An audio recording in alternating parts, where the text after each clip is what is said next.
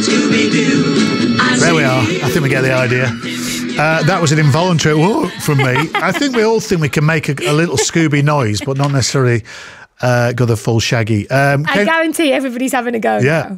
Now. Oh? Yeah. No, that's garbage.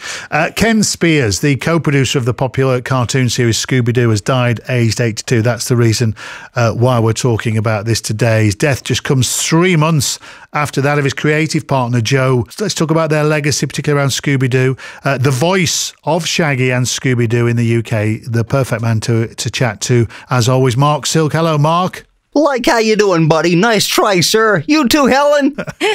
Right, who's got the bang on? That's mine. Oh? What's that?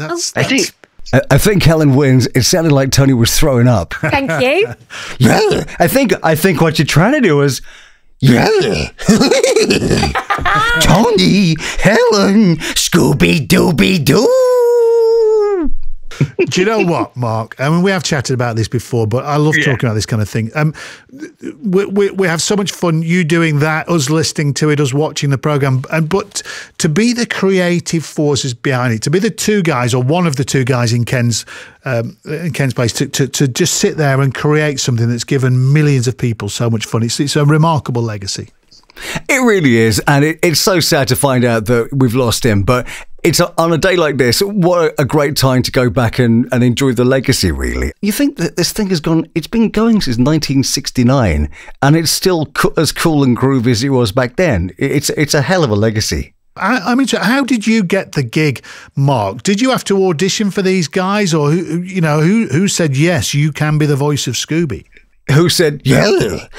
I'm a voice actor, so day to day I'm creating new character voices for new shows. But as a fan of this work, I think like a musician, really, you're doing your own work, but then you'll play a few of your favorite tunes. So in studios, people would hear me kind of emulating stuff that I loved, whether it was Muppets or Scooby-Doo or and I think people knew that I could perform the characters well and be a really good match for the original voice guy, who was Don Messick. Don Messick was this legendary voice actor for Hanna-Barbera. He did loads of characters, like he was Boo Boo Bear, Gee Yogi, don't tell Ranger Smith about the picnic basket.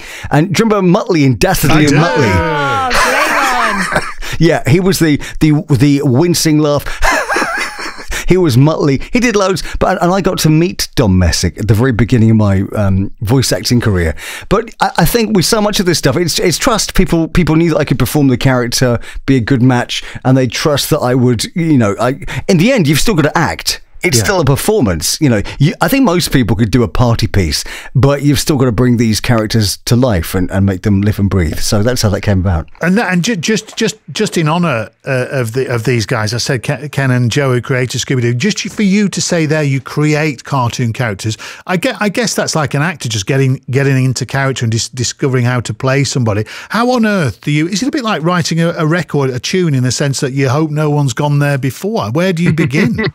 That's a really good analogy. The musical analogy is exactly right. I think when you're a musician, you'll be with the band or just playing by yourself and just riffing and just trying stuff out. And then every now and then something sticks and you'll go, oh, that's nice. What's that? What was that? And you'll do it again and elaborate on that. And it's kind of like that with voice acting. And then there's a great character on CBeebies called Grandmaster Glitch. Grandmaster Glitch! Do you watch it too, Helen? It's such a good show, that. They go flying around the world, and it's a unicorn flying a load of people around the world. What's better than that? A disco unicorn, if you don't mind. Yeah, it's awesome. It's Go Jetters. It's a preschool show on CBeebies, and it's a terrific show. And I'm the bad guy in that. Actually, do you know what? He's not bad. He's just misunderstood. Grandmaster Glitch. But then there's a whole stack of characters. I work on new Thunderbirds, new Danger Mouse. There's a new Teenage Mutant Ninja Turtles project I've been working with a company in Chicago. If you want to find out more, I'm on. if you go to the social medias, I'm at Marc Silk, MarcSilk. But there's a stack of them. And that's quite interesting, Marc, because by very nature, all your work is done anonymously to that extent. But within the voiceover world, that's where your currency will be high, I guess, because again, with the best will in the world, apart from your family members, who would search the credits for the voiceover person? Is that a fair thing to say? Oh, absolutely, yeah. Do you know what, though? As a kid, I did. When I was like sort of 5 years old, I would ask my mum and dad to read the end credits to me. And so they're going, key grip, sound designer, director, producer. Best boy. Exactly, yeah. I was always mother's best boy. She always said I was special.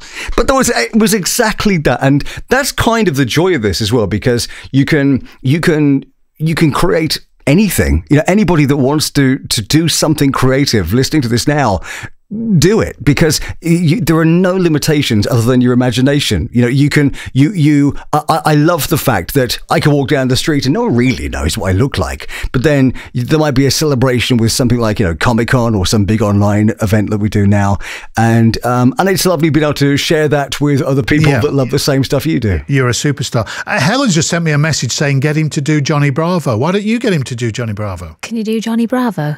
Oh, mama. Yeah, man. Johnny Bravo. Man, I'm pretty. I love that cartoon. I've got to be honest, I just had to look at your face because I wanted to see the face behind the voices. It's a heck of a talent, full respect to you. And I think you're right. This is a great time for people to experiment and have a bit of fun and do all this. You can do this in your bedroom in lockdown, can't you? It really is. And you know what? Technology is our friend too. If you have a phone and even a really basic USB microphone, this might not be the kind of microphone that I'm using in my studio now. We're linked up from my studio to your studio, and this microphone's the size of my face. It's a beauty. But seriously, when I've traveled around, I've even done national TV commercials on a tiny little mic in a hotel room with a bunch of pillows around me. Like, you create a pillow fort so the acoustics are nice, and you can get some really good results. But the best thing anyone could suggest is do it and try stuff and play and listen back to things and be a really good self-critic, and what didn't work, how can you make it better, and what does work, and how can you take that somewhere else. But really, if someone wants to do it, go ahead, do it. Marc, we're going to end now, but because it's time for the news, but I've no idea whether you can do this. But when I was a kid, I used to love, you've reminded me with Muttley, with Wacky Races, all that kind of thing, and Dastardly and Muttley. And Stop the Pigeon. Were you a fan of Stop the Pigeon at all? Muttley, you snickering hound, when courage is needed, you're never around. Those moth-eaten medals you wear on your chest should be there for bungling, which is what you do best. So stop the pigeon. Stop that pigeon now! All right, so you've never seen it. Okay, but never heard of it. But can you do, and this I imagine is the holy grail of people like you, can you do Clunk? The that thing. Yeah. Yeah. That was, by the way, that was Don Messick. Same as Scooby-Doo. Yeah. Oh. Yeah. Can you? Well, no, but I used to look. I was trying to find it. It was all these crazy vocal sounds. Yeah. That'll do for me. Marc, what a joy and a talent you are. Yes. Cheers, Marc. You too, Helen. Right back at you, sister. I'd say that. Marc Silk there, the voice of, everything, really. Good, that, wasn't it? Really good. I'm going to listen back to that. I've got a massive smile on my face. What a man. It's 6:35. A lot of pleasure. Next time you ask him to do Johnny Bravo. Oh, you did. On digital, BBC Sounds, smart speaker and online. This is BBC Radio 5 Live.